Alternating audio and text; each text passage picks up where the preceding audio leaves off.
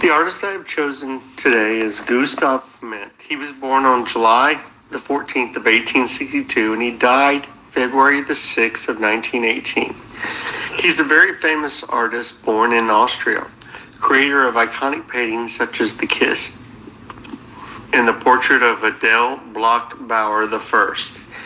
He dedicated his life to painting, enjoying time in nature, and drawing inspiration from the world around him. Gustav Klimt studied at the Vienna School of Arts and Crafts.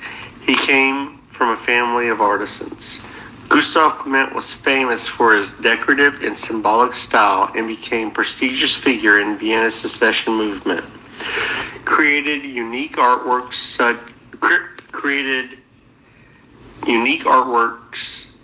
with rich colors, ornamental details, and intricate patterns.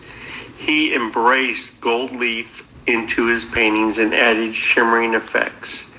His artworks were very symbolic, exploring sensuality, human experience, and also the themes of love.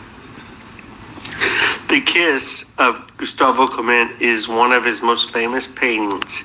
The subject of the painting is a portrayal of a couple locked in an intimate embrace. The style in this artwork, characterized by decorative aesthetic and gold leaf, this painting was created in the 20th century when a lot of cultural and political changes were happening. It is located in the Osterschneif Gallery Boulevarde Museum in Vienna, Austria. This art was created between 1907 and 1908. It was painted on the canvas and has the size of roughly 71 inch by 71 inch. The function of this art is to invoke emotions, ignite conversation about love, intimacy, and connecting us with the artist's vision.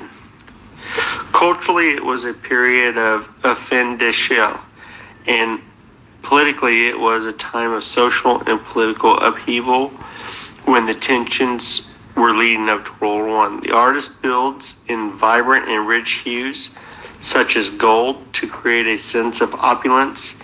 He used warm and contrasting colors with passionate tones to add visual interest to this art.